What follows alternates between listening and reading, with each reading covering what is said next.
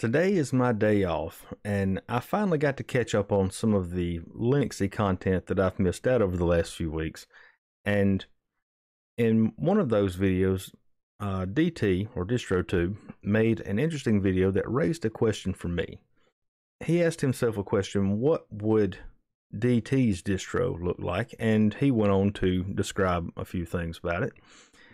And that kind of raised a question for me: what would mine look like?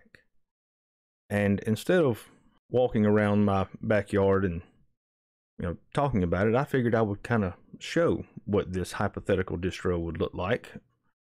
But I'm not going to build it. I'm not going to release an ISO because, well, I'm just not gonna.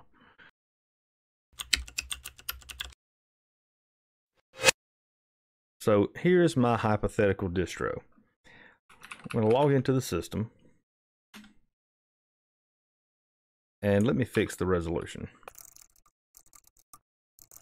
Okay, that's a little better. So of course it's going to be, of course it's Debian based, or actually Dev1 based, because, well, not because I hate systemd, it's because I've really grown to like OpenRC a lot. And the environment, I mean, as you can probably tell, if you've watched this channel for any amount of time, it's Spectrwm.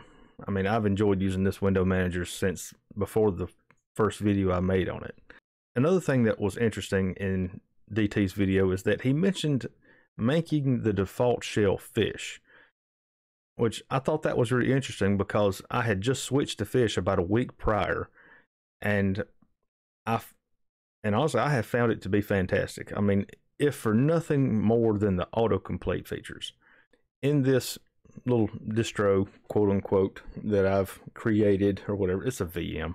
It is a spin of Dev1 with Spectrwm with my build of ST, and it's using the fish shell that I have customized a little bit and added some of my aliases and stuff like that. And so if I cd into my .config/fish directory and then look up and then vim config.fish, you see that I have, customized it a little bit, not a whole lot, but one thing that I have done is I have set it to use the VI key bindings, or vim key bindings. In DT's other video that I saw, he was saying that you were not able to use the Pseudobangbang command if you had VI mode enabled.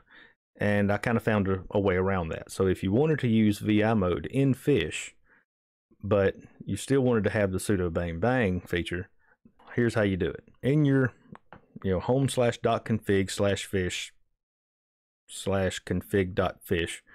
That's a odd address, but anyway. So this will be a custom function for a Pseudobangbang replacement. So you'd say if test equals $argv, and so it's pretty much just an if statement. So if you type in Pseudobangbang, it's going to evaluate the pseudo history, or it's just going to run the pseudo argument. So it's just a little workaround for it. So I'm going to show it to you in action. So let me get out of it. And if I hit escape, you can see over here that I'm now in normal mode. And if I press I, I'm back in insert mode. So you see I'm actually using VI mode. So I'm going to hit escape, and I'm just going to press K, and you see I'm actually scrolling through my history. Now if I press I, and let's say I want to say apt update, it says permission denied. Pseudobangbang. And you see it did work. And anyway, it's a fairly minimal system, so I figured my hypothetical users could bloat it up however they saw fit. If you're installing a Dev1 spin with the tiling window manager, you're probably not afraid of the terminal, and you would kind of know how to do a lot of this kind of stuff. I could be wrong for making that assumption, but this is a hypothetical distro, so it's not even real. I mean, you can build it if you want with my dot files. But anyway, in this, I mean, it is a customized Spectrwm. I mean, everything from the layouts to the bar to the fonts and everything that's used, the color scheme, all of that stuff has been edited from the default. And so if I were to call up a terminal, increase the font, and edit my spectrwm.conf file, you can see that a lot of this stuff that has been uncommented and changed. Another thing, if you're using Spectrwm right now and you want to be able to get icons up here in your bar, there's an easy button way of doing this. Use a nerd font.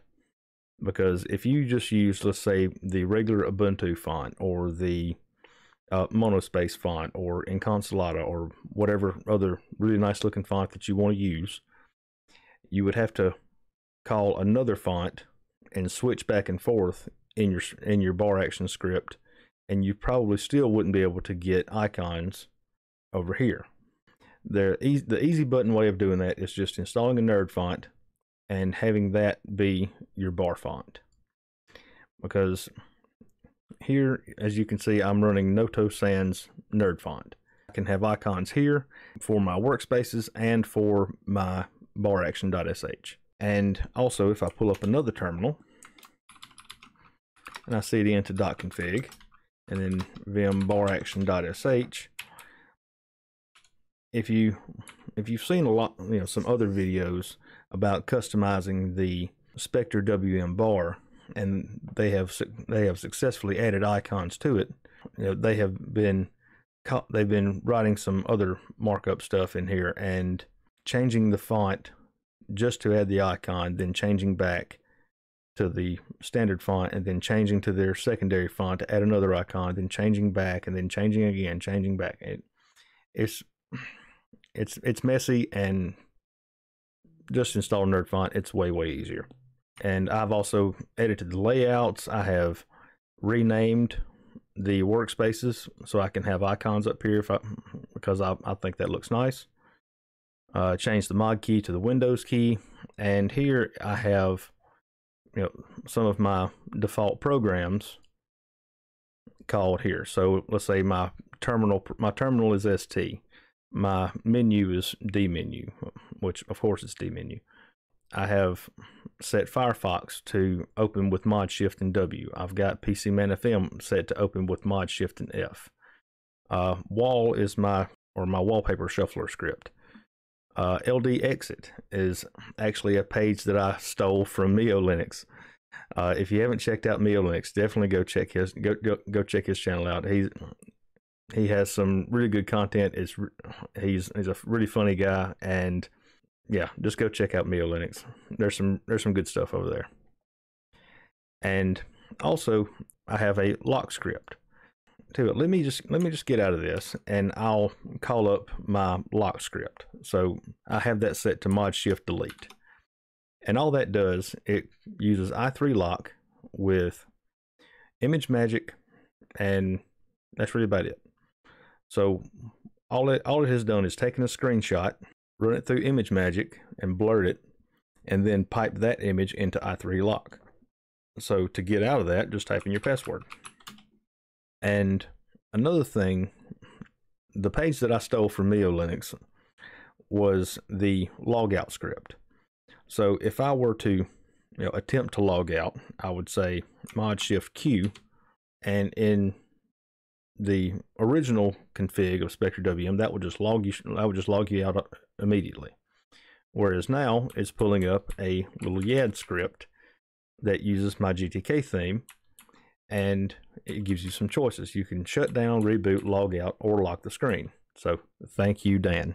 You can even lock the screen from here, or you can reboot, shut down, all that stuff. Anyway, another thing I was going to show was the wallpaper changer.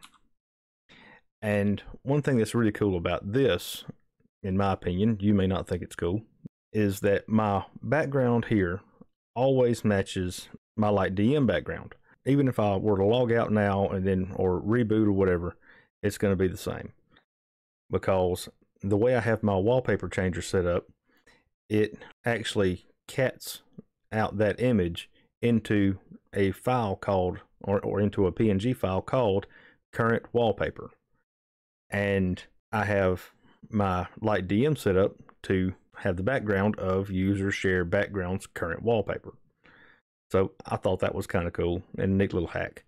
So if I were to just reboot,